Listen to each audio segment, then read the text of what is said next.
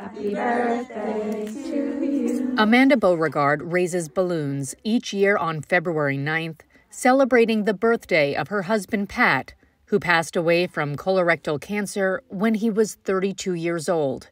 At the time, their son Noah was a newborn. We found out that Pat's cancer metastasized to his brain the night before I had Noah. It's what sent me into labor. Amanda and Pat were just married when his cancer was discovered at age 29. In that same conversation, the fellow that was working that day asked us what our plans for the future were. And we were a month out from our wedding.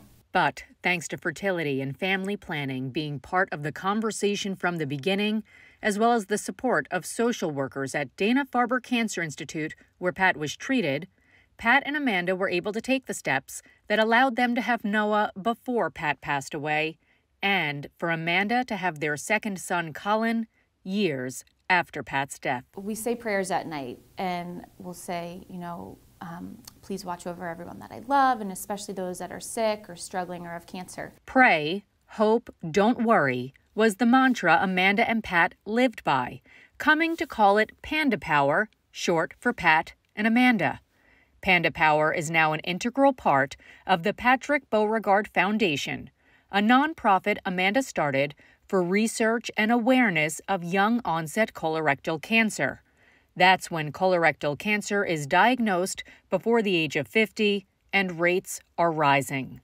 Colorectal cancer is now the leading cause of cancer death in men under the age of 50 and the second among women of the same age. It was a race against time with Pat, and in some ways I start to feel like it's a race against time with my own kids. Amanda is sharing her story, hoping it helps other patients, helps other spouses, and helps other families.